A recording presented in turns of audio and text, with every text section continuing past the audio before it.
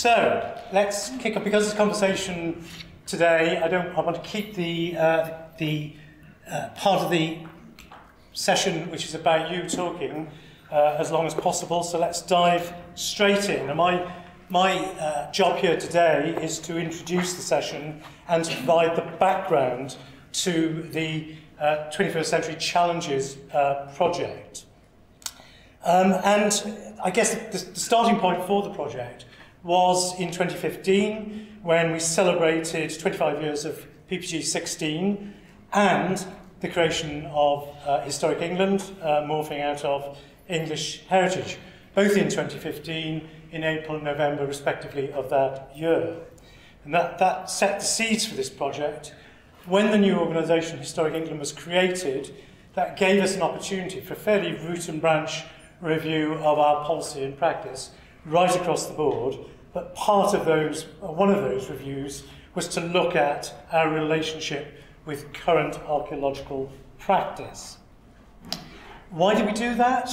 Well, we particularly wanted to update our thinking to be clear about what Historic England should be doing now in relation to archaeological practice, why we should be doing that, and what things were better left to other organisations. So we wanted to get that straight in our minds. We wanted to be sure that our stance on archaeology better reflected the dominance now of the commercial sector in archaeological practice in England, and indeed in the UK more widely. And of course, we also felt it was necessary, inevitably, to reflect the fact that our funding from government, like so many other public organisations, has been under pressure, and in real terms for Historic England, between 2010 and 2020, will have declined by something in excess of 50%. And that, again, has to be reflected in the way we think about what we do in relation to archaeology. Since 1990, English Heritage had been treating the archaeological resource quite properly as an integral part of the historic environment, and the organisation continues to do so, of course. But reflecting about archaeological practice, it did occur to us that in doing so, in adopting that holistic viewpoint, it may have led us on occasion to neglect some important issues that were specific to the management of the buried and the submerged archaeological resource. So, for example, the very different basis on which the buried and built elements of the historic environment are discovered, how they're evaluated, and how they're offered statutory protection, and then the really quite significant implications that that has for how they're handled in the planning process. So that was factored into our thinking as part of this review as well. When we commenced our review, we were clear that we weren't alone, and others were also thinking about the conduct of archaeology in the UK, notably Scottish colleagues who were dealing with the Scottish Archaeological Strategy, but also the British Academy, particularly academic colleagues, who were going through a series of meetings and a publication called the Reflections on Archaeology project. At the same time, we were also aware that a lot of European colleagues were discussing how the future of the discipline might evolve in Europe and the strengths and weaknesses of the commercial approach. And in 2017, French colleagues were particularly focused on that as they prepared for what they saw as a very significant election, which may have had significant implications for the way they do their work. And if you like, there was quite a pointed conversation going on about the pros and cons of a commercial approach to archaeology. What we were clear about, despite the fact that the British Academy's Reflections project was in hand, was that we did not want to replicate that, and that what we wanted to do was to try and look at something that was more applied in terms of thinking about archaeological practice than that project. So in many ways, the two projects were perhaps complementary, but certainly not in competition. The way we conducted the review, there's a sort of twin-track approach. Internally, within Historic England, we took a series of thematic papers, policy papers, about various aspects of archaeological practice to our statutory advisory committee and got very useful feedback on that.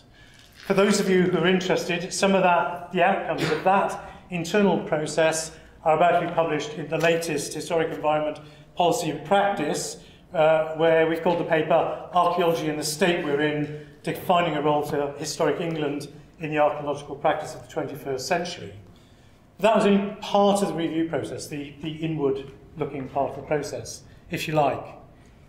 In parallel, we also commissioned CIFA to jointly host a series of 6 workshops together with preceding online discussions in order to address some of the topics that we've been considering internally. I must stress that our selection of those 6 topics by no means meant that we thought those were the only significant challenges for archaeology in the 21st century.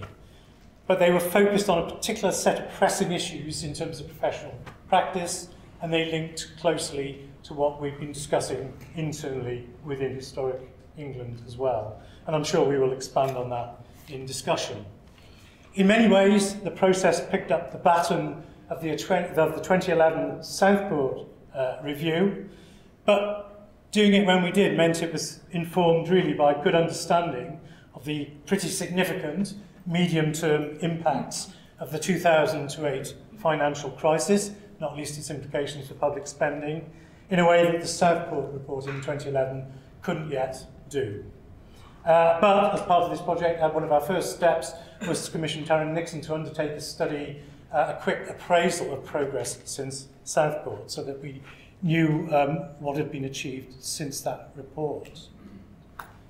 So, the 21st Century Challenges project comprised 6 discussions, both online in advance of 6 independently facilitated workshops. They were very open discussions. They were carried out on a sort of Chatham House rule basis with a focus group of invited expert participants. They were England focused, but we were very pleased that we were able to have colleagues from Scotland and Wales join us to give us very useful input and insight from what was happening in the other devolved administrations. All of those workshops had pre-circulated background papers and sets of questions to help people focus and to help the conversation flow, all of which were published on the TIFA website in advance. And the emphasis throughout all of those workshops was very much on practical delivery. What can the sector do to address these issues in practical terms that can really make a difference? We were really keen that these shouldn't just become talking shops. It was a broad-based process. The workshops involved around 170 individuals, and the online discussions involved nearly 80, so we felt it was pretty broad-based. But as I said at the beginning, today is the next step in the process, an opportunity to take stock on where we've got to and to engage you to test the thinking that is emerging from those workshops. So don't be shy when we get on to the discussion sessions. I'm sure you won't be. In a moment, Jan's going to speak to some of those main themes and content coming from those workshops. But I just wanted to touch on one point before I finish, which is one key conclusion from our own internal review. And that is, we looked at the context of English archaeology in a broader European context. And as I said at the beginning, very lively debates going on about the future of European archaeology. But what is clear is that English archaeology is one of the, if not the most, deregulated approaches to archaeology in Europe at the moment, as we still are. And we think that's unlikely to change in the foreseeable future. So a key conclusion of our review, which was endorsed by our advisory committee, was that a strong professional institute able to self-regulate its membership, working in partnership both with local and central government, is absolutely critical if the discipline is to continue to thrive.